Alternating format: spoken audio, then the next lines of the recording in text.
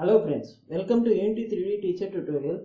In this tutorial, we are going to see how to create an infinite scrolling background. So let's see how to do that. So in order to make an infinite scroller, so I'm going to make background system. So in order to make that, let's create a quad. Okay, we have a quad here.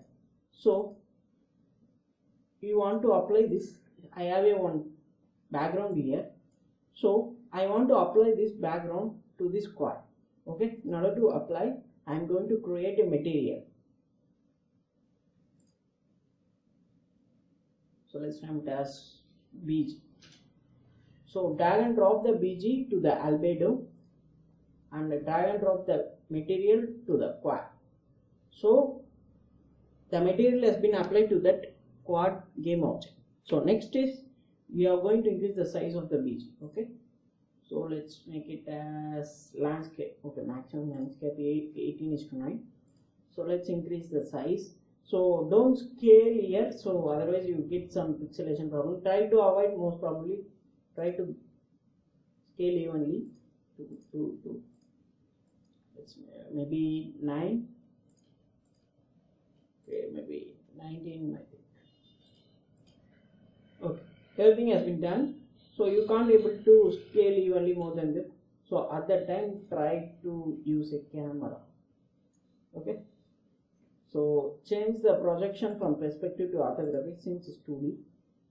So try to reduce the size, maybe something 15.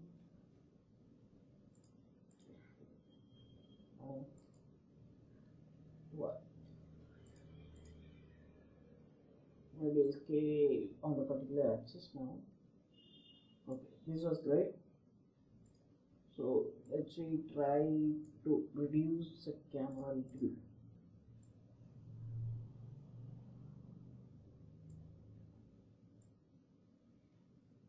Okay, done. So scale on Z axis and sorry on X. Okay, everything has been done now. So next thing is what we are going to do is we have make the arrangement for the BG. So next we are going to make this BG as an infinite scroller. So in order to do that, let's see in what way we can able to do. So if you see here, you can able to see one was primary map and secondary map. In that you can see offset X, offset Y. So if you scale that offset, you can able to make some manipulation of the data. So if you scale the main map, you can able to change the position.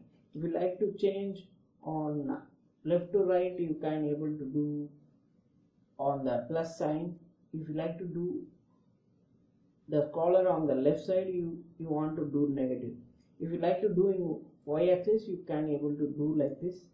So I don't like to freak over the y axis. I like to move my scene background in the form of x axis. So I'm going to make increment of your offset x. So that is the idea. Let's see how to do that in a script. Okay, let's create a script. Maybe name infinite. Okay, let's script like this. Drag and drop the script to the quad and open the script.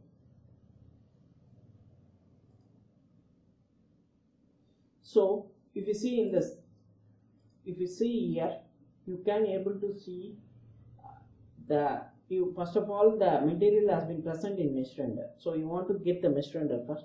So in order to get the mesh render, what I'm going to do is I'm going to write mesh render mat mr equal to this dot get component, this game object dot get component of mesh render. So this is the idea. So with the help of a mesh render, we are going to fetch the data from the material. Okay, so in order to get the data from the material, what I am going to do is I am going to write material mat equal to mr dot get component of material. Okay. So what I done with the help of the mesh render, I got the data from the mesh render and applied to the material as a new material. Okay. Next we want to, I'm sorry for this, these are the projects. Okay, fine. So what we are going to do is we are going to tweak the X position of a main mid map, not a secondary mid map. So we are going to tweak this value. So in order to do that, what I am going to do, I want to tweak the offset. Okay. So I am writing as vector2 offset equal to mat. We are going to get the mat and then main texture offset. So it will receive the offset value of the main texture. So if you write, there is one more texture called secondary texture. So you don't want to worry about the secondary texture. You want to make sure that it's a main texture of object. So I get the main texture since it's a main texture data, not a secondary map data. Okay, make sure that you are trying to tweak only a main texture offset of X. Okay, so we receive the main texture offset. So with the help of the main texture offset, we are going to add some value called time dot delta time. Okay, so it's going to have some increment value, so you want to add over here. Okay, that's it. So after receiving the offset, we have applied to that new variable. In order to add to the old game object, just get the mat and then main texture offset. So we have done the calculation. So what we are going to do, after doing the calculation with the help of the offset, we want to apply to that material. So that is the task. So what I am going to do is mat dot main texture offset equal to offset. So it will calculate the data over here, whatever the value is been added to the offset.x and will be applied to the material.main texture. Material.main texture, it will be applied directly to that particular material of a mixture. So that's it. So let's see how it works. So we haven't got any error, so everything has been success now. Hit play and see. So we have some error. There is no material attached to that file. Sorry, I must be. Okay. So m dot material. It's not a get component. So it has been subcategory of this. So it's not a particular. It's not a separate.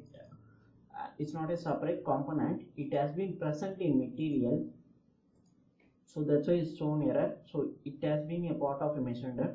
So you should use a dot vector and you want to get the material. I mean dot product and you want to get the material. Okay. So now it won't show any error, I hope. So try to save the project and hit play. Yeah. So now everything has been worked fine. So this is it.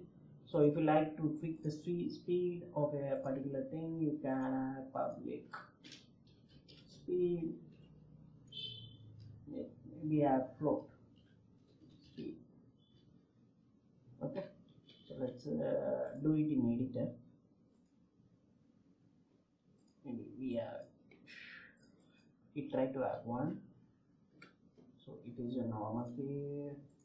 Speed should be multiplied over here. Okay.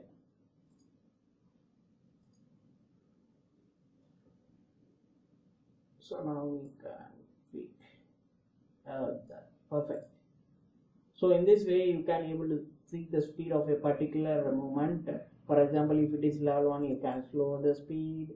In level 2, if there is a flappy bird or something flying, you can increase the speed at level 2 so that it will looks like very difficult for the player in order to move a particular object, even if it is a flappy bird or aeroplane or helicopter, some kind of system type of games which you are trying to.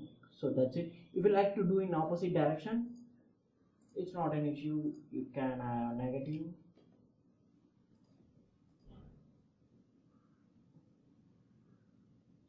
it will be in opposite direction. So that's it. So if you like to if you want to apply in y-axis or top to bottom, maybe some scroller kind of effects, you can able to do like this. So you can tweak bottom to top or top to bottom. So whatever the direction you like to do, so you can able to tweak. So it will be in top to bottom now. So whatever the direction you like to do, you can able to do that. So that's it. So let's see, yeah. So top to bottom. So I don't like to do on y-axis. Since it's a x-axis thing, so let me remain in this kind. Okay. So that's it. So if you think this video is very helpful for you, please subscribe us. I'll see you next video. Bye.